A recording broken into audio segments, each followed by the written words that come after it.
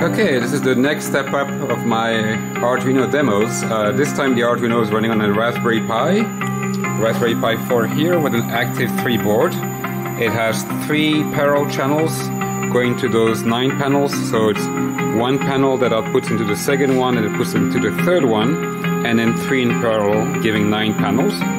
The panels look like these. Then you can see the input, the output, and they're running about 100 Hertz, which is as fast as you can get when you're running that many pixels regardless of what you're running with.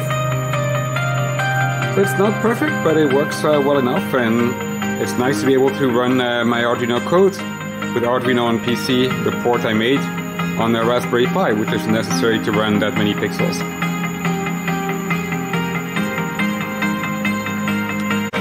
Here's another demo from Sublime Demo.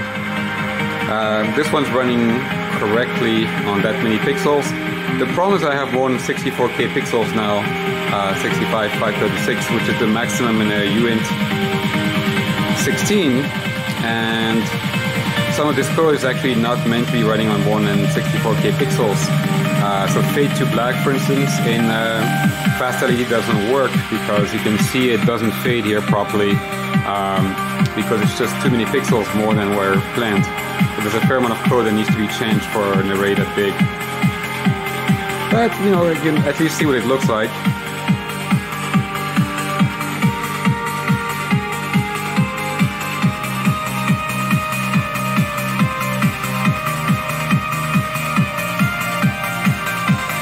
And you can see the slight scrolling bands, well, not these, but the black ones before. Those are not visible for the human eye, but the camera is more sensitive to those.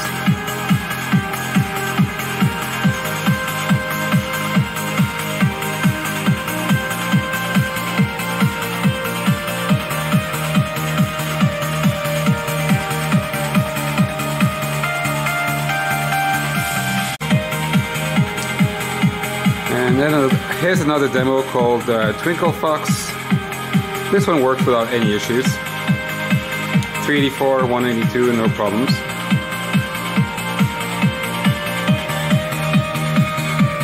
We'll zoom onto the details. You can see all the pixels. 2mm per pixels.